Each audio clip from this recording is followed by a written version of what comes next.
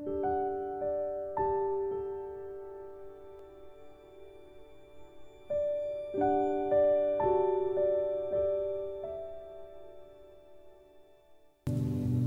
the chapter Life Cycles, we've come to the month of October, which is the month of emotional maturity.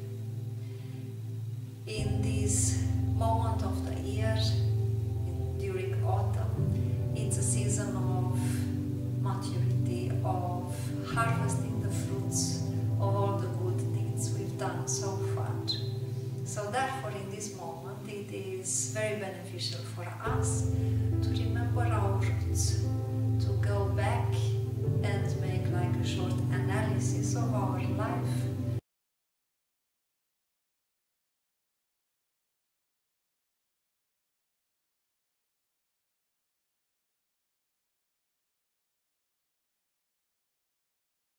Now we will do a very short series of simple exercises to transcend time and space, and even to reach, if possible, states of enlightenment. So please prepare, keep your back straight, relax in your entire body. You can sit on a chair or in a meditation position. Close your eyes. Expel negative thoughts, obsessive ideas. Withdraw the senses from the outer world.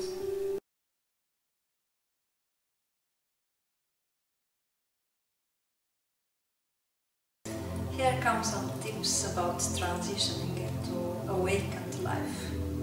Spiritual awakening is always challenging us. We realize soon enough when we raise our level of vibrations and we start awakening spiritually that ideas, roles, expectations we had about ourselves, but also about others, they do not fit any longer into our new reality. Here comes a very simple exercise you can do in order to transcend the negative daily life events when they happened. Best is that you do this exercise in the evening, before you go to sleep. So you can lie on the bed and then you relax for a while, and then you start remembering, going backwards, remembering a certain situation that happened that day that was tense in between you and the loved one. So this exercise, you can do it for your couple relationship, but you can also apply it for relationships, for example, with colleagues at work, friends, people that are close to you. Now we will do a new asana, which is called Vrikshasana. It means the tree pose.